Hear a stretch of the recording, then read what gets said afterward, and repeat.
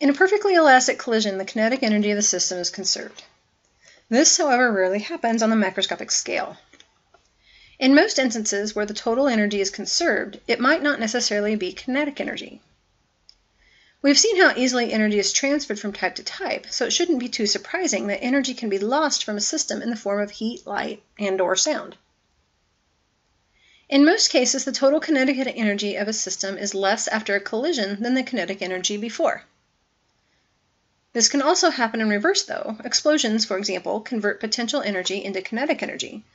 So the total kinetic energy after the collision in this case would be more than before. But either way, kinetic energy is not conserved. Take two blocks of equal mass and move them towards each other at the same speed. The total initial momentum is still the momentum of each block added together. In this case, the velocities are in opposite directions, so the total momentum is equal to 0. After the collision, the two blocks stick together and come to a stop. Since there is no motion, there is no kinetic energy associated with our blocks. This is what we call a perfectly inelastic collision. Momentum is conserved, but internal kinetic energy is not. As an example, let's say we have a 10,000 kilogram railroad car. It travels at a speed 24 meters per second and strikes an identical car that is at rest. If the two cars stick together after the collision, how much of the initial kinetic energy is lost? Since the collision was inelastic, we know that the kinetic energy was lost during the collision. We can also determine exactly how much.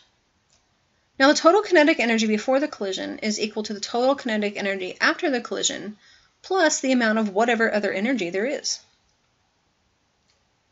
Before the collision, only car A is moving, so our total kinetic energy is 2.88 times 10 to the 6th joules. After the collision, both cars are moving. Since they are both the same mass and momentum must be conserved, we can say that they are moving at half the original speed of car A. So after the collision, there is 1.44 times 10 to the 6th joules of kinetic energy. Transformed energy is simply delta Ke, or the change in kinetic energy. So the final kinetic energy minus the initial kinetic energy gives us a loss of 1.44 times 10 to the 6th joules of energy. As another example, find the recoil velocity of a 70 kilogram goalie, originally at rest, who catches a 0.150 kilogram hockey puck traveling at a velocity of 35 meters per second. Now we're on ice, so we can assume that ice is a frictionless surface, and we do not lose any energy to friction. And when in doubt, start with the conservation of momentum. In this case, the initial momentum of the goalie is 0 because he's not moving. So rewriting in terms we can work with gives us the initial momentum all coming from the puck equal to the final momentum of the puck plus any momentum transferred to the goalie. Since the goalie catches the puck, we can assume it is stuck to him and they are moving as one unit.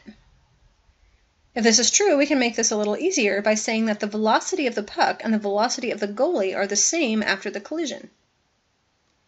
This is actually what we're looking for, so moving a few terms around, we can get it by itself.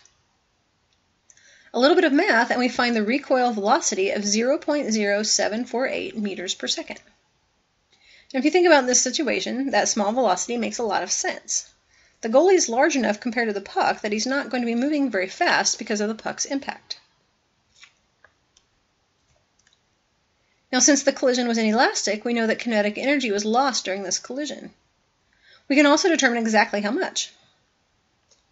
Total kinetic energy before the collision is equal to the total kinetic energy after the collision plus some other energy. And so to figure this out, we must first determine how much kinetic energy there was to start with.